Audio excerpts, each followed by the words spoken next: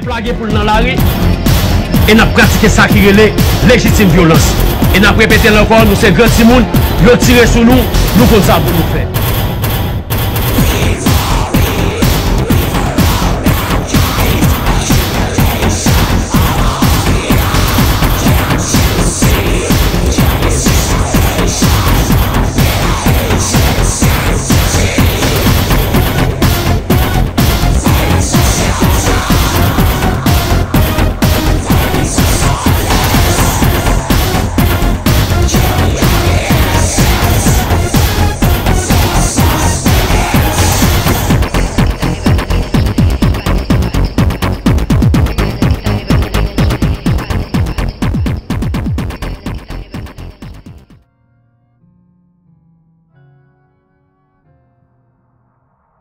One thing we can all attest to is that Haitian magie is very strong. But why is Haitian magie very strong? We have to take a look at history. We have to look at how we came out of the condition of slavery. We have to look at the wars that transpired on that island, especially on the west side of the island. Why is it that we are so good? Is because of our experiences. The magie that we have today is because it has been repetitive. When you do something over and over and over and over and over and over, it becomes second nature to you. What we have is a tradition that arose out of misery. It wasn't what, let me say this. It is not the tradition that left Africa. What happened was the traditions, more than one, that left Africa, when it came to Haiti, it became a melting pot. Because you had various people from different tribes, different cultures, that put what they knew together with other people from different tribes. And they created what we have today called Vodou. This is why you have nation, you have different nations. But in the midst of this, why did we come together? Because we felt that la union fait la force. The unity made the strength. So what we had became a necessity. It was what was the fuel for our revolution. It was what gave us power. It gave us our strength. The tradition, what we had to do was acclimate our spirituality to warfare.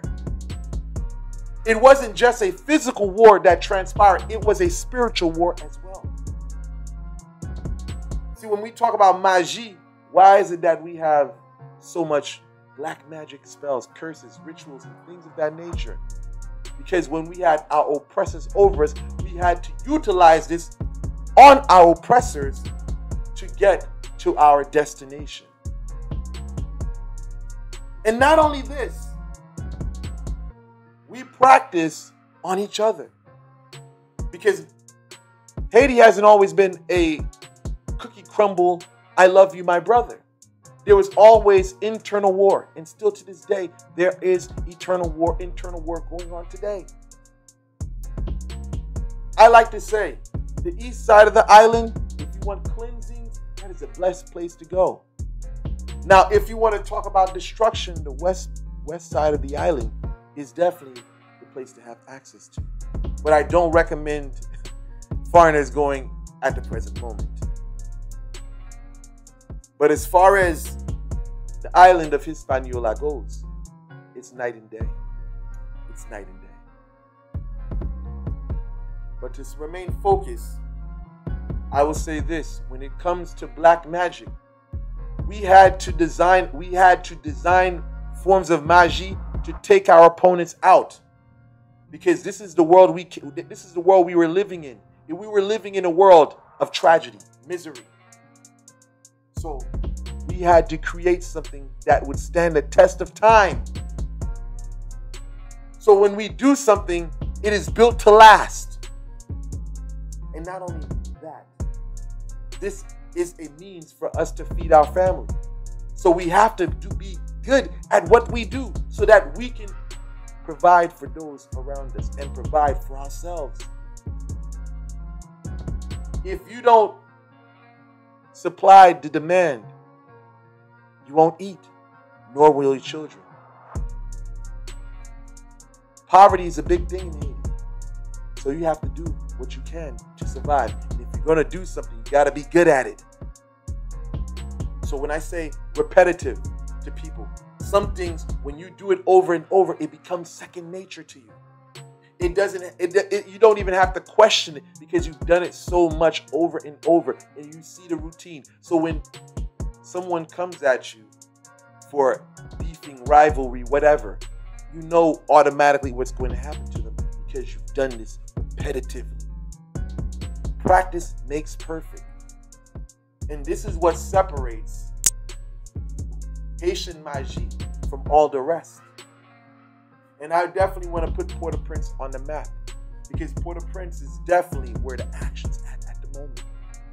And that's where it's always been because everything that has moved throughout Haiti has always begun at the center, Port-au-Prince. With that said, I conclude this video. Thank you guys for watching.